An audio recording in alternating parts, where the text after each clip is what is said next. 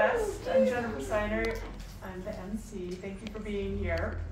Helicon West is an uncensored public reading series. We regularly host published authors alongside community writers to promote and support all levels of skill, ability, and craft. If you would like to read during the open mic, which is the only thing happening tonight, so if you don't read, we have nothing to look at. So if you want to read during the open mic, you can sign up on the sheet, which is right here. Okay. Let's see, if you want to donate to keep Helicon West going, we have bookmarks on the coffee table with a QR code link. True or false? Yes. True. They're on this table instead. No, that table. Sorry. We acknowledge that Helicon West operates on the territory of the Northwestern Band of the Shoshone Nation. Our events are made possible with support from Sugar House Review, the Logan Library, the USU English Department, and community volunteers. For our full land acknowledgement statement, interviews with featured readers, merch. Do we have merch? Mm-hmm. Excellent. And through more. Sugar House Review. Yeah. Right. Merch. Visit Helicon West. It's heliconwest.wordpress.com.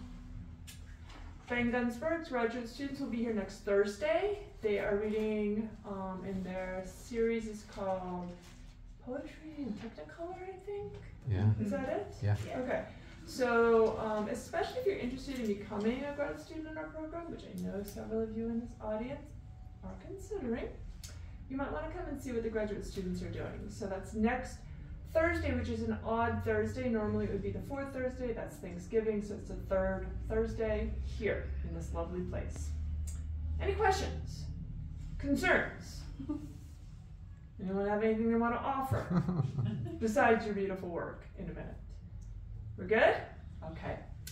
So it is all open mic all the time. It's not on my MC sheet, but I do know that if you do not want, oh no, there is something to say right here. And now for our open mic. Each reader will have up to 7 minutes to read. After 7 minutes, they will be politely clapped off. If you do not wish to be recorded, that's the part I wanted to say, for our YouTube archive, please tell us before you read, and then we'll just turn the camera off, okay? All right, we're gonna start the first 3 readers, which are Cade, then Emmeline, KJ. Way to go, students, for showing up. All right, welcome to you all.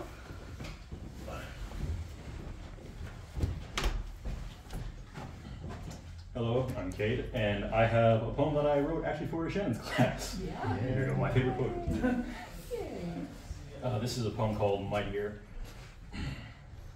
A sword's teeth are mightier than the tongue of a pen, so says an imbecile to a scholar. The pen is a needle from which the world is sown, says a coward to a warrior. Actions speak louder than words, but spoken words lead to action, to violence, to peace, to absolutely nothing at all. My dear is the hand that knows when to grasp a pen and when to grasp a sword.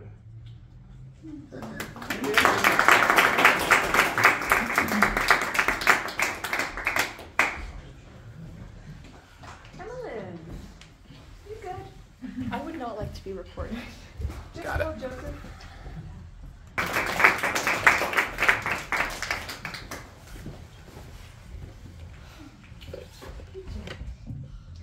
This is a draft of a poem titled Stained Glass Smiles.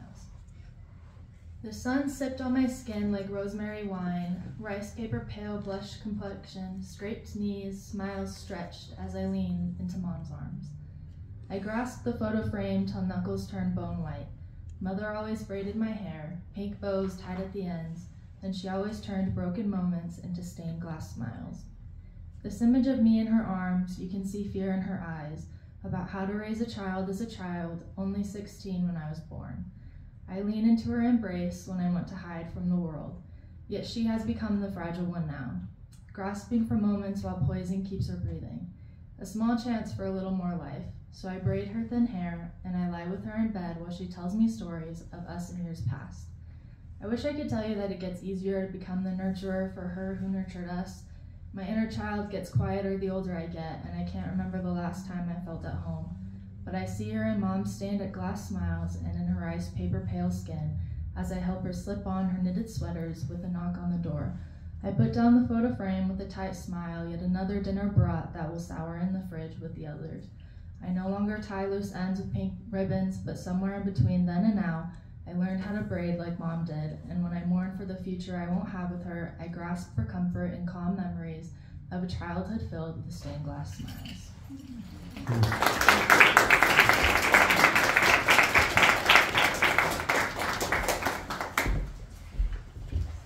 Thank you to Cade, Emmeline, and KJ. Next we have Woody. Woody, can I call you Woody? It says Woodrow. No, I write it different every time. Okay, I just wanted to make sure. Sorry. Okay. Woody, Amber, and then it's probably Ellie. Is it Ellie? Eli. Sorry, Eli. Then Eli. Woody, you're up. Oh, Lord. Like 95% of this was written well before any like actual training, so bear with me.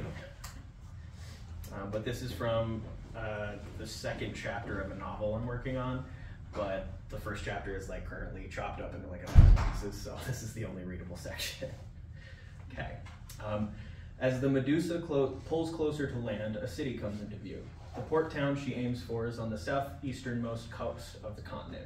Its docks are located on the southeasternmost corner of the city, making it an ideal point to conduct immigration from outside countries. Drawing closer to these docks, Shen's jaw goes slack as he sees the largest structure he's ever encountered. The bricks of the fortress walls stack a colossal 125 feet tall and circle the entire city. Above the steel gates at the end of the docks, carved in massive letters, is the title Rift Shade. The sign is readable from far out at sea. Up to this point, the largest thing that Shen has ever seen is an especially old evergreen tree in his home country. Some of the letters on the sign rivaled that tree's size, leaving Shen completely baffled. He lets out an almost silent wow and turns to his companion. He asks, "Have you ever seen anything like this?" "I have," she responds, full of contempt. "Well, what's the matter?" "Only men build fortresses of stone. I expected something different than this, something more green than gray.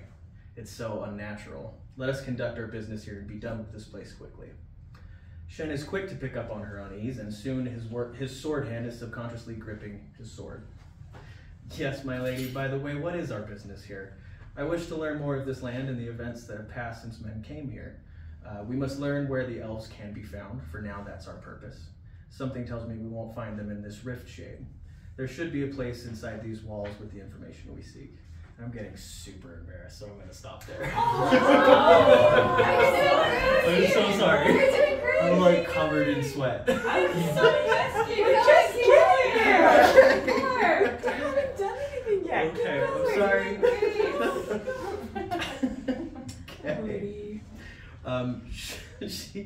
Shen notes his companion's persistent vagueness, but has become accustomed to and even fond of it. Her unease, on the other hand, is something new. The hair on the back of his neck stands on end. As mighty a fighter as he was, anything that made her afraid... Oh, that's a goofy sentence right there. As a true warrior, he welcomed a challenge. He smiles again, eyebrows narrowing, and looks towards the city. The crew of the Medusa has begun running around, preparing for the docking process. Captain Darius has begun barking commands from the helm. "Lower the sails, lads. Prepare to drop anchor." Crew members run back and forth across the deck, hauling lines. Above Shen and Midori, the sails slowly inch upward on a pulley system into a bundle. The ship must slow to a stop, approaching the docks. A sailing ship as large as the Medusa can't be tied directly to the docks, so she's anchored offshore. Once close enough, Captain Darius continues. "Drop anchor and prepare to lower the dinghy." A strong-looking man behind Shen and Midori throws a large chunk of metal carved into the shape of a coiled snake overboard. The rope it was secured to is pulled tight off the back end of the stern, and at the same time, 8 other crew members grab and lift the dinghy over their heads. The captain inspects the anchor rope and, once satisfied, turns to the main deck and yells, "Lower her down, lads, we ain't got all day." At his prompting, the men slowly lower the vessel down the side of the Medusa with ropes. 2 of the crew members are inside the boat on its voyage to the water. Once they land, they begin to paddle the short distance to the docks. They tow a line from the Medusa to fully secure it to said docks. Along with the pair of passengers, Captain Darius turns to Midori and Shen. He gives her as gentlemanly a smile as he can muster and says, "They should be back with a large enough vessel to carry everyone needs bringing." She responds with a silent nod of gratitude for the information, and Captain Darius looks away as they have reached the limit of this seafarer's abilities and decorum. Shen watches the dinghy draw closer to the docks for a moment and then turns to Midori. "My lady, what do you know of these men? These people outside of Asherana," that's his homeland. are different, as I haven't drawn my sword in several nights, but I worry my ignorance will put me at a disadvantage within these walls. Neither of them pulls their gaze away from the monolithic walls as Midori responds, "You are wise in your worries, young one." This would become a nickname of fondness she used for him. The battles we will fight inside Riftshade are far different than those we've encountered so far. There will be some good nestled deep within, but the evil here knows how to imitate good. They will deceive us with their smiles and try to attack us in other ways. Insults, briberies, lies, temptations, these will be their weapons. Do not let them shake you. We will not require your sword, but that does not mean it won't be useful. They may see it and fear you. Follow my lead and speak when spoken to. This too we will endure and overcome. Okay, now I'm actually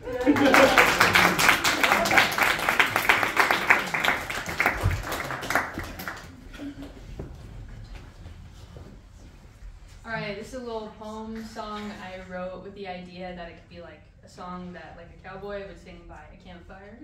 So if you want to just imagine I'm a grizzled cowboy, and that would really help me. It's called I Seen God. There ain't no cell can hold me. There ain't no fight I'll lose. There ain't no man can best me. I'll never meet the news. She tells me God'll cut me down. I've yet to see his face. In all these years, he's never graced this God-forsaken place. But I seen God in mountain pools when I stood at the shore. I stood right there and looked on down. I faced the water war. So you keep your trifle warnings and you take them someplace else. Take them to a man who cares, to someone who it helps.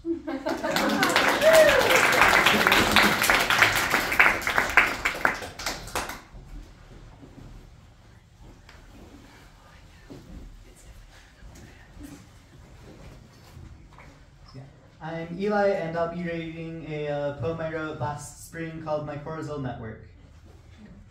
Some call the banyan tree powerful, with its shoots aplenty, sprouting face first into the floor, slamming into the moss and mud to scoop up the compounds it needs to sustain its blossoms. But I say the banyan is decrepit, desperate, paltry. Don't miss the forest for the trees. It's not the banyan that is powerful. It's a network from tree to tree underneath the ground. They're all entangling each other like a family's embrace. It's the forced together that is strong. But they couldn't be strong if not for the fungus, this mycorrhizae, that binds together their roots. Without mycorrhizae, not a maple, poplar, or pine could slurp enough nutrients to subsist. It is after the fungus that the strength of the forest is named a mycorrhizal network. So when you cannot breathe, look to the trees and learn. Root over root is how jungles thrive. The elm by the river feeds the thirsty birchwoods, and the mighty eucalyptus casting shade is sure to send carbons through the network to feed the adolescents beneath its branches. So lift up your face, let me see your tears, and let me rejoice in your triumphs too. Let our hearts reach out to beat as one, and together we can become mycorrhizal.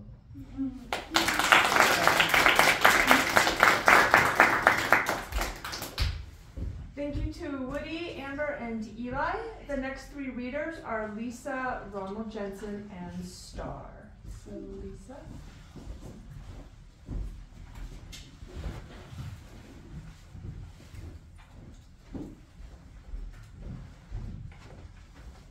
I'm sorry if you've already heard this poem, but my friends encouraged me to read it again. Yes. It's called Today's First Snow. Can you hear me? Mm-hmm. Today's first snow bended the cosmos and frosted the marigolds, turned the cold river dark and dripped from the pines, stripped the trees of their leaves and revealed their black skeletons. Today's first snow melted on the pavement, wet my boots, and drove me indoors to contemplate the coming of the season of the inner life.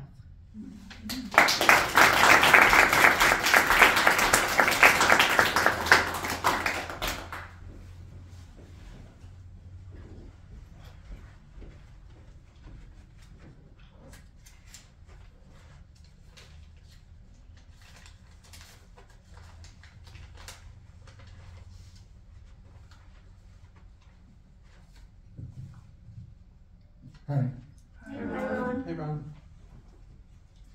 I've got Dewey Decimal System. Zeros on German works, which mistakes in fact. One hand has big keywords, which P sound, each word wax. The two words on religion and mythology too. Three words on holidays, fairies, fairy tales, and anything you can do. The four words on dictionaries and the way we talk. 5 words on sciences, the camels and rocks. 600 on chainmails and machines of all sorts. 700 on the arts, and down sports. 800 on drugs and poems and plays. The 900 on geography and history of past days. These are the biographies of people we adore. This is my dream poem. Hope to talk you more. Yes. It's going to work out. Halloween fun. When it's going to be over? When will it be done? This is Halloween, and we can have some fun. We'll put on costumes and go from door to door, saying trick or treat and getting candy galore. Then we eat our treats to a heart's content, and when we get back home. At least it's 7:10. What fun we'll have when we go out tonight. Right now it's schoolwork. It's getting justified.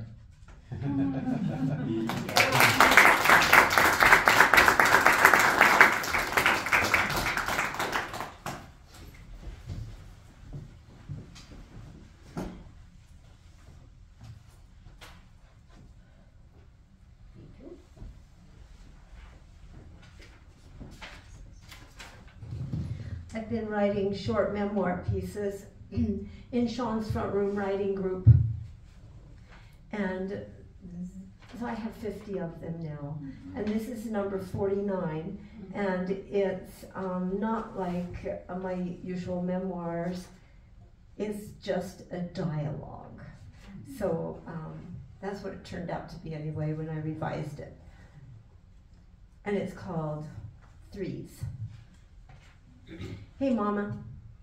Hello, my girl. How are you today? Well, so, you know, Cookie made me go to the ER. I didn't want to. I was bleeding so bad I was passing out. Well, they kept me for a week. Detoxed me. I don't even want to look at a bottle of vodka. First time since I was 12. What's that? 41 years. Been through detox 3 times. Always had a bottle stashed. Not this time. I haven't had a drink in 21 days. So Cookie picked me up at the farm the other day. I don't work there anymore. I quit. But he reaches in the back seat and pulls out this pint, starts waving it in front of my face, says, I found one of your bottles. I said, what the hell? Get that out of my face. He was trying to tell me he found my stash, but I don't do that anymore. I'm sure I didn't put it there recently. I haven't touched any liquor since they made me wait 3 hours for the fucking ER. Did I send you pictures of all that blood? Yes, you did. Well, it wouldn't stop. They said it was a good thing I got there when I did, or I'd have bled out and died.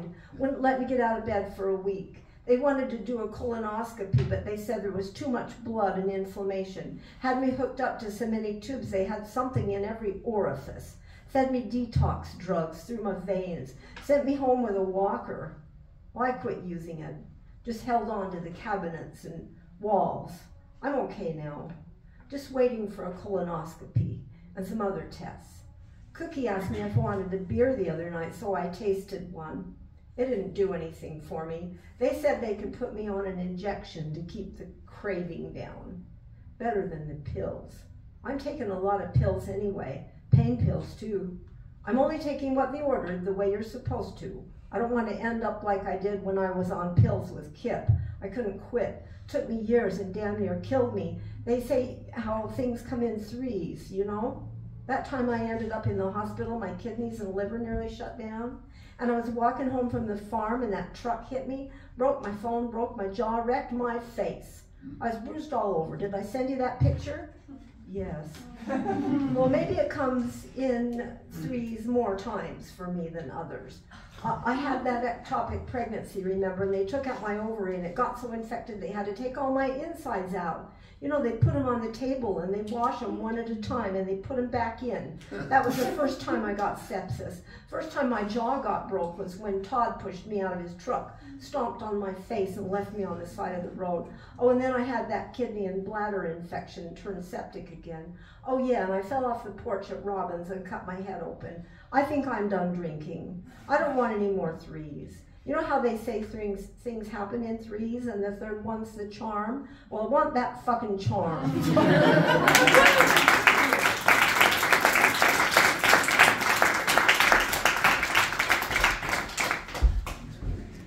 All right, that was awesome. Thank you, Lisa, Ronald, and Star.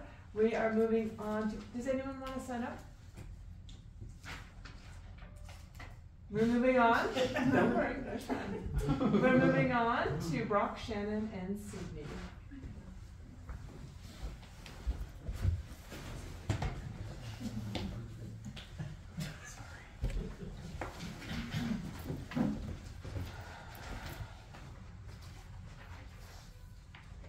This is called Swatted. 1/16/22, 8:58 a.m. McKay D. Hospital SWAT Commander. Target: disheveled white male impersonating absent-minded professor. Advanced indeterminate age. Lost and frustrated look of bull stuck in china shop doorway. Timeline: enter south door 8:52. Long black fabric case. From serve cam view, suspect AR-15. Frequent practice prepares the proud, primes pistons for push comes to shove, ready like a mousetrap, loaded. Squad gears up and heads out in 90 seconds, quick stepping hospital first floor hallway. Who would be fool enough to smuggle an unauthorized weapon here? Target finds doors from stairs to third floor locked, Sunday. Retreats to first floor, headed to the O&J Snorter Memorial Cafeteria. Might have to take him out before he can spray bullets at breakfasters like bobbleheads in an arcade, but he diverts to the men's washroom. No matter how many raids notched, no matter how many doors busted open like smashed rotten cantaloupes, any cop gets the willies putting shoulder to door, bracing for a bevy of bullets. Dead without seeing the target like a blind William Tell, but bust the door Barry and Diablo do. Barrels raised, trigger fingers cocked. Target has completed urination procedure. Black bag leans against the wall. What's in the bag? The voice of the law is firm, like an elephant's step, leaving no room for equivocation or deceit. Guitar, he answers, trembling. Open it. He unzips the case and holds up a long, narrow stringed instrument. Not standard issue, but no threat detected. Play it. He plucks a few notes and feebly stutters the word misconstrued. Seamless exit. Threat minimized. Citizen cleared to go about his business.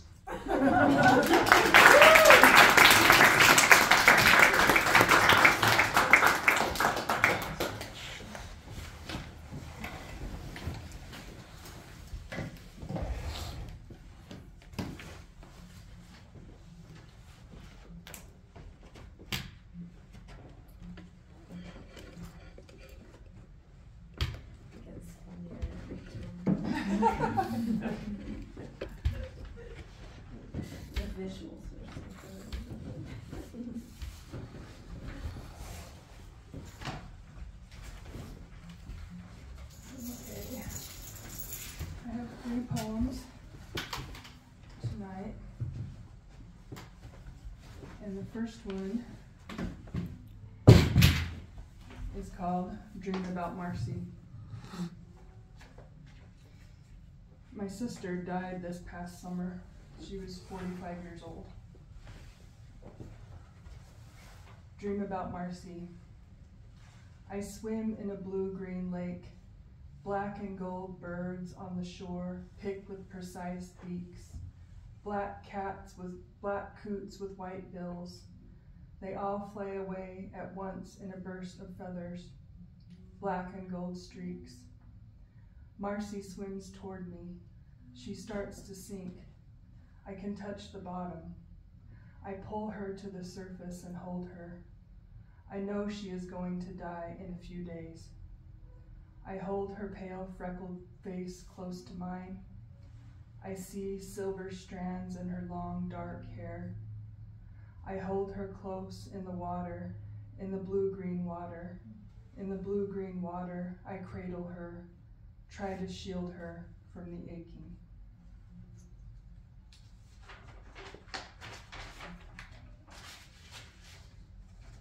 And this is called Digging. I kneel on the hard ground in a drizzle. Clouds hang like gray scarves on mountains, and I frantically claw dirt away. It cakes under my nails, from the shallow grave until I see myself, my blue face, a little dirt clinging to my eyelashes, smeared across my cheeks, my long brown hair tangled. Tenderly, I brush the dirt from my own eyes and place my lips to my own lips, try to give myself CPR, pound my own chest, breathe warm breath into my cold lungs over and over and over, but I'm too late. Her face, her face, her closed eyes with fine eyelashes, her eyes closed like the deafening long silence after a prayer ends. I grasp her limp hand. I want to be her again. I want to be whole again. But I can't go back. She has been dead for almost 2 years. I kiss her goodbye. I wake again to my own life, everything shimmering with tears.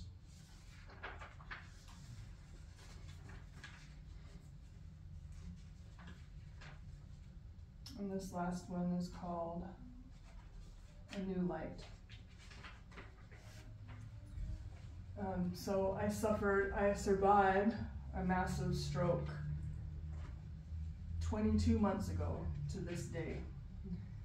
And so this is called A New Light. I am bringing a candle to this moment when I face my stroke. Try to see it in soft light. The shadows splash the walls, wash them in a gentle bath. I remember my grandmother would wash my hair in the kitchen sink when I was young. Her fingertips massaged the no tears shampoo into my scalp, the gold fragrance rising around me as I lay on the kitchen counter beside the knife block and the bread box, beneath the mug with the little figurine of a black cat glued inside, so when you would drink milk, the cat would materialize one bit at a time. I hope the stroke gets a little better each day so I will see progress, like the cat becoming more visible with each sip. But I am regressing. My toe catches on ragged roots, jagged rocks.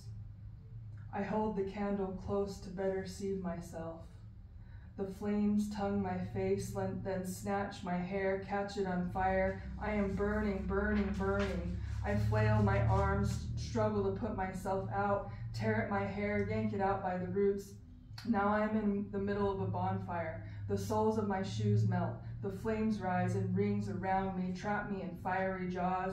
My skin sizzles in the fry of flames. I smell my flesh burning. I am being eaten alive. Alive I am being devoured. After the flames die, the stroke clings to me like smoke, clings to my skin and hair, infusing everything I do and say. My lips blister, my hair melted, my skin peels off in flaky layers. But I am alive. I must learn to love myself now, learn to grow great white wings and rise.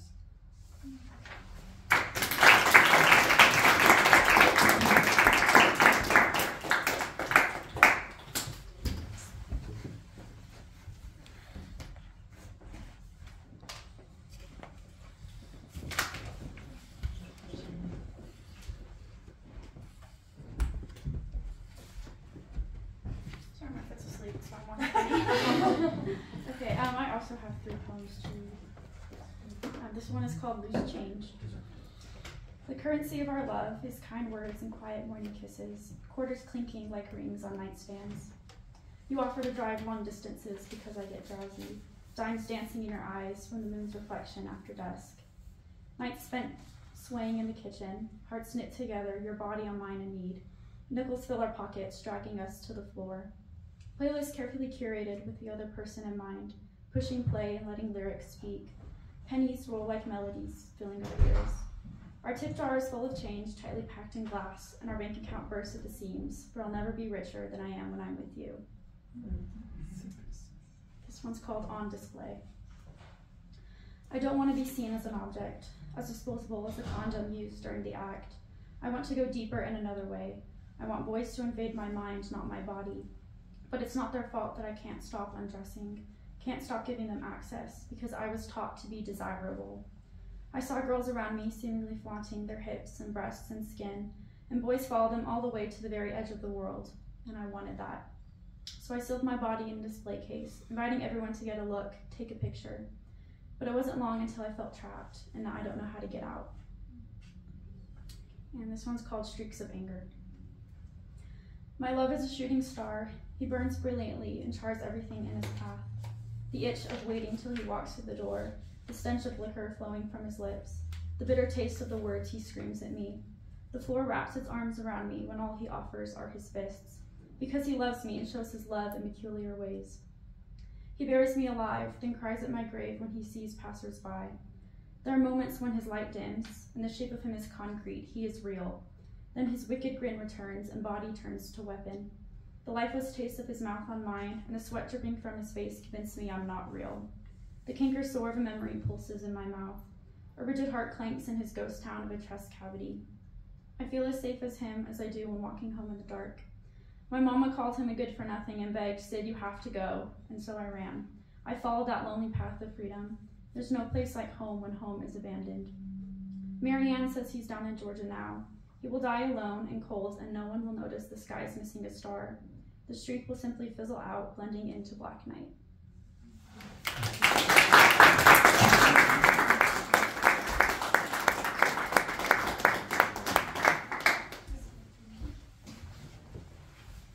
Volunteers?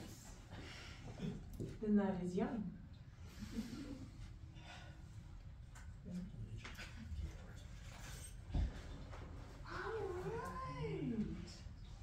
What do I do? Just stand up here?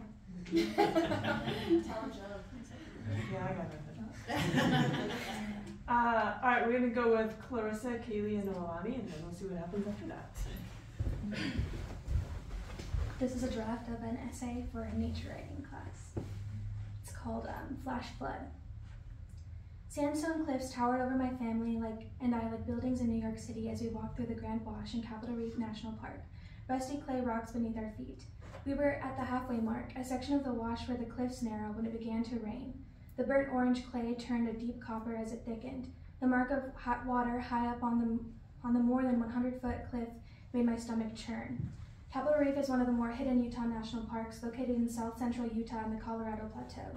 Its landscape can have abrupt changes in weather during monsoon season, any time of the day, bringing heavy rain and thunderstorms to its miles of colorful canyons and high walled gorges decorated with gleaming apricot globe mallow, a type of desert flower that sometimes appears pink. The Grand Wash cuts through the water pocket fold, a geological feature that runs from Thousand Lakes Mountain, a landmark where stars light up the night sky like the sun, to Lake Powell. It is filled with steep, alluring Navajo and Wingate sandstone cliffs up to 500 feet tall that are painted with everything from wine to crushed violets and leaves of sage. My 9-year-old eyes were glued to the dazzling, unexpected colors as drops of rain streaked down them. According to the National Park Service, Capitol Reef National Park has some of the most spectacular geology in the western United States. The early Navajo people who utilized the park for thousands of years called it the land of the sleeping rainbow. The wash contains sections where walls are less than 15 feet apart. When it rains, water rushes through, covering the entire canyon floor with a prism-filled flood. Despite the gray warnings in the distant sky and advice from a park ranger not to do the hike, my dad had decided to take the risk to be among the fascinating cliffs with his family once more before venturing home. But the rain soon turned our admiring walk into a nightmare with nowhere to go but faster. We were out of control at the hands of the ecosystem, our bodies no different than the thumping rocks, logs, and sticks that would also be picked up by the potential flash flood. Rangers in Capitol Reef say less than 1/2 inch of rainfall within an hour can cause a flash flood, and dry washes can fill with rushing water several feet deep. Seeing my family's fear in the wash, the fear that couldn't hide in my dad's royal blue eyes, terrified me. As we swiftly walked after the rain started to fall and the mud got increasingly thicker, I declared how much I loved my family members, something we didn't do often. I apologized for everything I'd ever done, for complaining about the adventures my dad wanted to take me on. I genuinely believed that we would not survive, that we would become a color on the sandstone. This was the first time I had feared being caught in a flood in Capitol Reef, but I had heard the stories of the people my dad's family knew who had died in the park's water. I had visited Capitol Reef every June of my life up until that moment, and did 4 summers after. We went to visit my father's grandmother, who lived in Loa, a town about 30-minute drive to the park's entrance. I looked forward to that reunion all year. I recall running down small town streets adjacent to farms and fields of rocks with my cousins, coins bouncing in our pockets to buy grape sodas from a small Royals market. We spent hours at a section of the land locals called Big Rocks, where giant orange boulders entertained us for hours. My grandmother grew up here, living the cowgirl lifestyle in the 1950s. She rode her horse everywhere, even into the park, and helped her family manage their farm. The first time I rode a horse was at her brother's farm near Torrey, where bison grazed in the distance. Gatherings where my grandmother and great-uncle sang original songs about life in the desert inspired me to want to learn the guitar myself. Their lives were shaped by the rural, unforgiving, and unpredictable nature of the environment. While in Loa for the family reunion, my family would spend hours in the park, exploring the canyons and arches and uniquely shaped structures of all different colors. By the time I was 8, I had done most of the hikes advertised by the visitor center, and many that they don't. My father didn't care about difficulty. He wanted to show his children the world he grew up in, the land most of his youthful summers were spent. Often when we went, it was July, and the blazing sun heated the red rock like a convection oven. Heat exhaustion is very common here. If not well prepared, one becomes dehydrated very quickly. Sometimes I wish to stay home from the hikes and relax at the motel pool or play at Big Rocks, but looking back, I will always value the time my family spent exploring the colorful canyons that echo the story of my family and a record of the Earth's history. Fortunately, my family reached the parking lot at the mouth of the wash before the flood could reach us. When we made it out safely, a rush of relief, one stronger than a bursting flood, washed over me as I sobbed and hugged my mother. We slid through the mud, falling everywhere, to a road that we walked along for about 30 minutes to our car. The fragility of life was the topic of my mind during that miserable walk. Safety had always been a guarantee. I learned young to not rely on the idea that everything would work out. Nobody was safe. 5 years before my family nearly washed away in that flood, we had taken a journey out to Capitol Reef, not in July, but in February, a week after my birthday. My grandfather, my father's dad, had abruptly died in his 60s the day I turned 4, and he was to be buried in the Loa Cemetery. The rain fell hard during his funeral. Bleak drops of water drenched my hair as I watched his casket be lowered into the ground. Brisk air comforted me. After the morning, my dad drove my family out to Capitol Reef. The sandstone cliffs and prickly cacti I remembered seeing the July before were blanketed by the same snow as home. My dad drove us here so he could relive the memories he had with his father, and I know I will do the same one day. In any environment, water is a powerful erosive force, but in the desert, it is paramount. Over time, water is shaped to little hollows and raised, tilted sandstone layers in the water pocket fold like a patient sculptor. This is where the fold gets its name from. Capitol Reef has shaped who I am, just as its water shapes its majestic cliffs. 4 years after our encounter with the wash, my family and I were driving home from a trip to California when my dad heard from my great aunts and uncles down in Loa that his grandmother was not doing well. When we crossed the Utah border, my dad asked if we could take a 4-hour detour to visit her. Selfishly, my brother and I, tired from being in the car for nearly 9 hours, begged him not to. We didn't understand how much it meant to him. A week later, my great-grandmother passed, and I found myself back in Wayne County at the same cemetery I said goodbye to my grandfather at.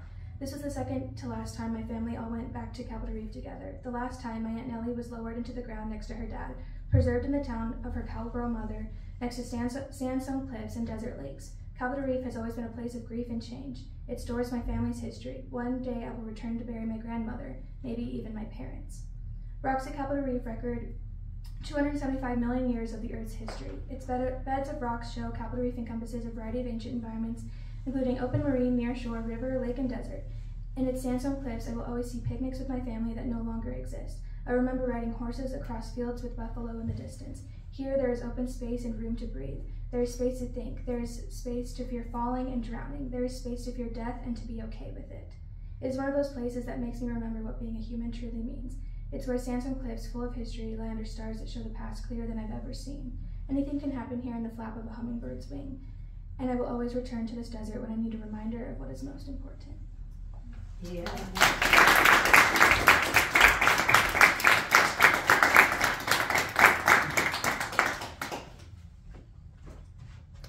Okay, I'm gonna read a poem that I wrote in high school. It's called Our Little Secret. You came into my life and began feeding me lies. You fed them to me by the spoonful. I accepted each bite as though it would nourish me, just like you said it would. I trusted you and believed the things you told me. You manipulated me and I allowed you to poison my thoughts. I never thought it possible for you to hurt me, but that was before I saw the monster that hides inside you. As I continued to accept your lies and drink your poison, I became extremely weak and had to rely on you for strength. For you had convinced me that I could trust only you, and that telling anybody about our relationship would result in unimaginable, devastating consequences. I received dozens of messages from you daily, fabricated compliments and words of affirmation throughout the day, just so you could persuade me and butter me up for the requests you would send later that night. You absolutely hated the word no. I learned very quickly that the word was forbidden. Despite how desperately I wanted to scream it, I never let it leave my mouth, for uneasiness must remain hidden. I was lost, alone, and utterly terrified. I was trapped and I couldn't find the key to my isolated, chilling cage. Still, I knew I had to do everything you asked me to do so I wouldn't have to bear the consequences of your utmost rage. You learned that my parents would be gone for the night and rushed immediately to my house.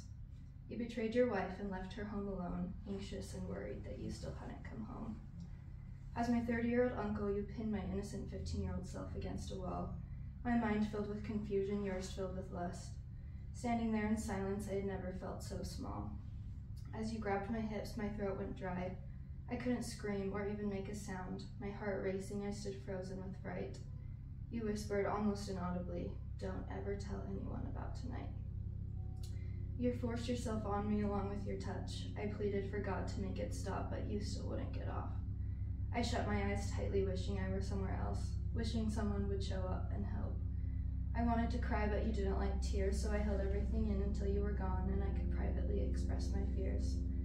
Alone in my bed, tossing and turning, the recurring nightmares just wouldn't stop coming. I wanted to tell someone and finally escape, but your words continued to haunt me as they echoed through my head. Remember, this is our little secret. If you dare tell anyone, I promise you'll regret it.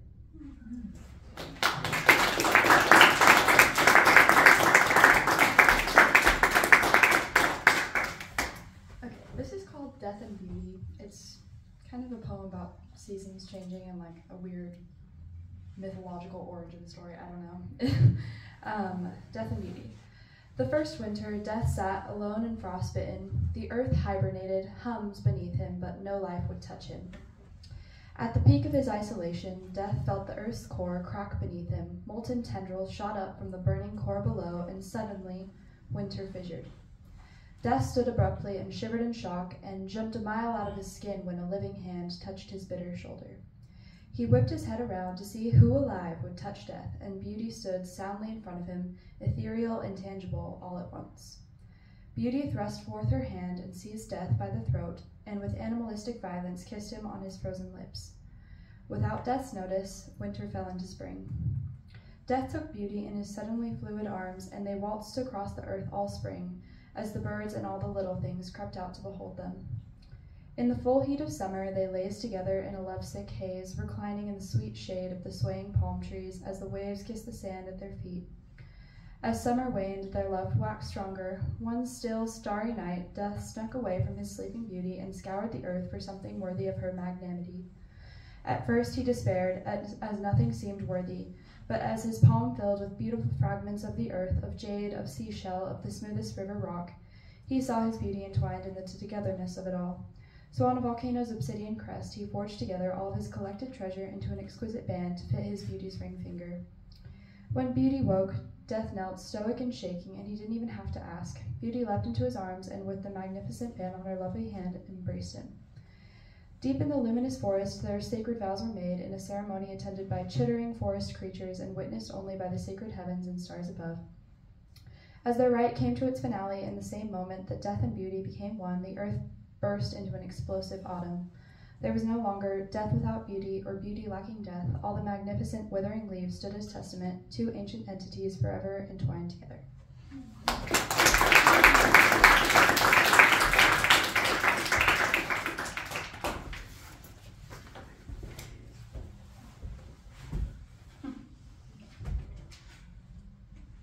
What else we got? I'm trying to convince Pearson. So we're 9 out of 15 people so far. 9 from the classes I'm teaching right now. So we're doing really good.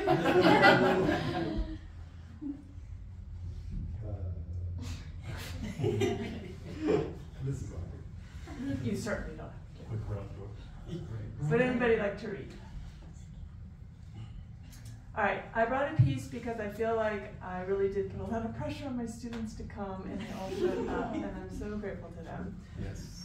But Joseph, can you turn the camera off for this? So this is wonderful to have everybody here. We hope to see you again in 1 week. Ben's students will be reading, and then you all can have a chance to read again. It's so wonderful to have this really beautiful community of people. So thank you. Be safe, take care of each other and yourselves.